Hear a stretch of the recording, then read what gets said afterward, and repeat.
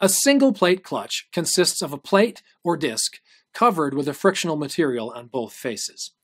The disc is mounted to a hub that is free to move axially on the output shaft.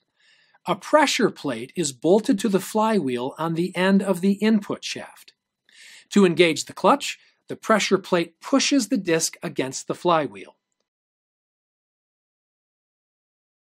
Torsion dampening springs between the hub and disc absorb shock and vibration as the clutch is engaged.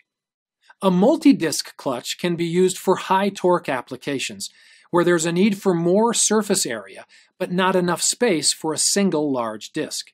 For this reason, multi-disc clutches are commonly used in motorcycles.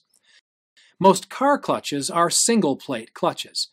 There are many ways frictional clutches can be engaged and disengaged.